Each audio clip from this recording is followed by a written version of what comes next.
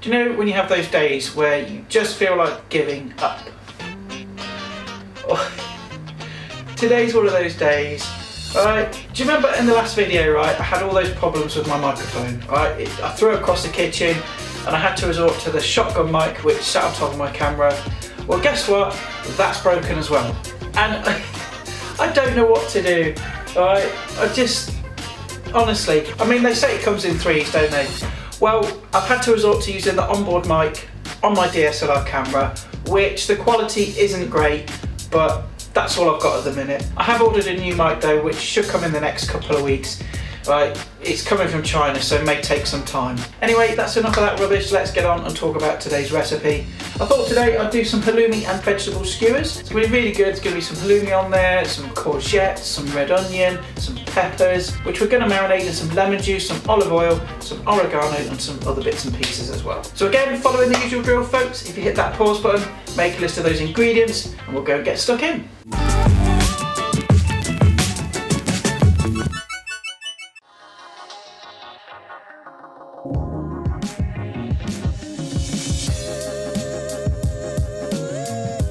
Right, the first thing we need to do is cut up this halloumi cheese. Now, the brilliant thing about halloumi cheese is it absorbs so much flavour. It's a really good carrier of flavours, and it's a nice firm texture as well, which lends itself well for barbecues and of course what we're going to do today, grilling. And it doesn't melt, so don't worry about that. So we just want to take it out of its packet and we want to cut it into nice thick cubes. So just cut it nice and evenly, kind of like that size really.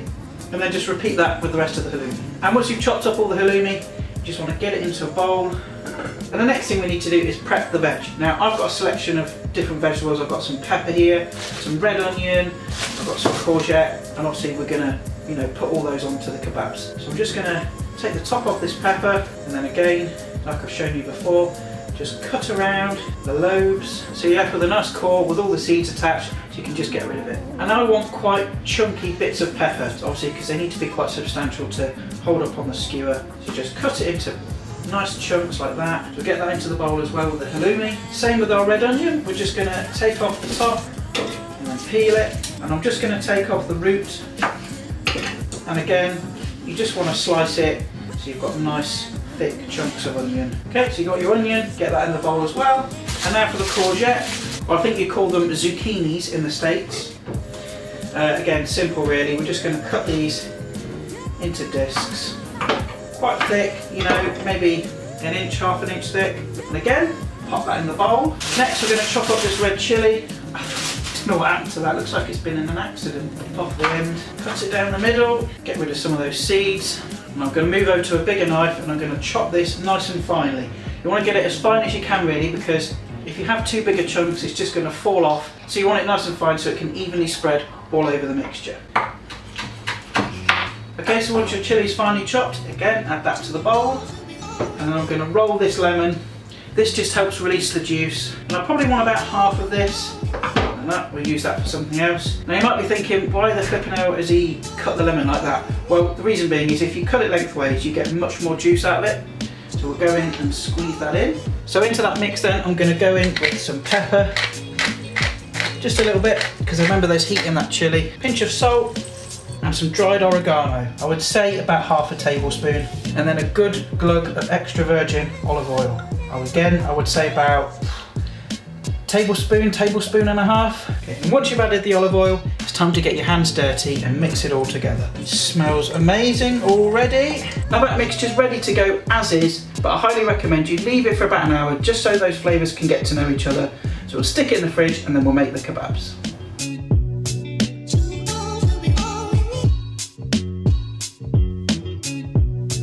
Right then folks, those have been sitting in the fridge marinating for about an hour, so we'll get them out and we'll turn them into skewers. Right, okay, so we're going to turn this mixture into our skewers, which couldn't be simpler really. I've got some metal kebab skewers here. You could use wooden ones, just bear in mind that if you're using those, just to soak them in some water beforehand, because that'll stop them burning. Right, so all we need to do is just slide on a piece of vegetable first. I'm going to use a bit of pepper, and then all you're going to do is just alternate it, with a bit of onion, perhaps a bit of courgette, a piece of halloumi. Okay, and then you just want to keep repeating that until all your kebabs are done. Right, okay, so I've made up the kebabs. As you can see, I've got 5 here. So now it's time to get cooking. Right, so I've preheated my grill nice and hot. I was going to put these in the griddle pan and do them that way, but I realised my griddle pan isn't actually that big and it can't really accommodate them, so I'm going to do them under the grill instead. And the next thing we're going to do is any leftover marinade, we're just going to pour all the way over the top. And now these need to go under the grill.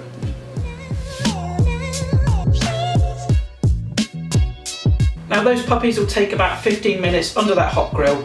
What you're looking for is basically until they look delicious. But for want of a better word, you want nice charred, gnarly bits on it. That cheese should be nice and golden brown as well. And obviously the peppers and the onion and the courgettes should be nice and cooked through. So I'll see you guys in about 15 minutes and we'll have a taste.